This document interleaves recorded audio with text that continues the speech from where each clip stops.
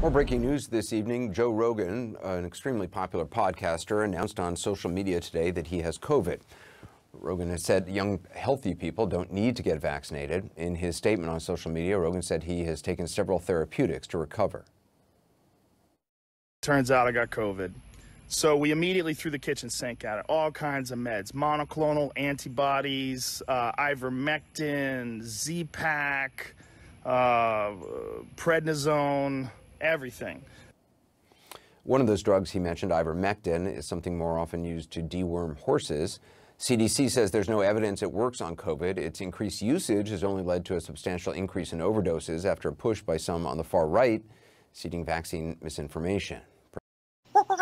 The Joe Rogan Experience. Well. If it isn't old horseworm Rogan.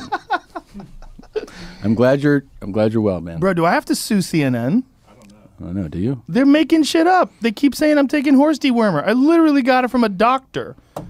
Could you explain who he is, too? Sure. He is a immunobiologist. His training is veterinary. He has training in the relevant area of vaccination technology. He was a guest on Dark Horse. People can look up my discussion with him.